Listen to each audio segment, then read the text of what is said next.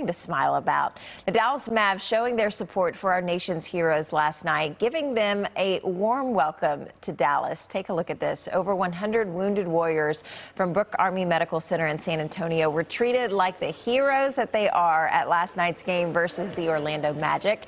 They flew all the way to Dallas on a donated American Airlines flight, and then they were given a hero's welcome to DFW Airport, treated to dinner at Nick and Sam's restaurant in Dallas, and then courtside seats for every soldier at the AAC, all courtesy of Mavs season ticket holders.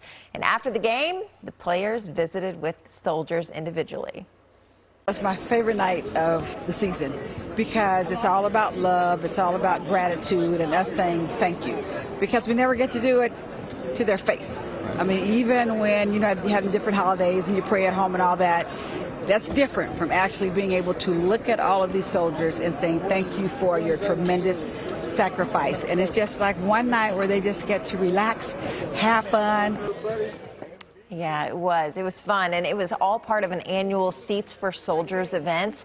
And by the way, to top off the night of fun, the Mavs beat the Magic 131-129. Lucas scored 45 points, but the Mavericks scored the most points with our nation's heroes.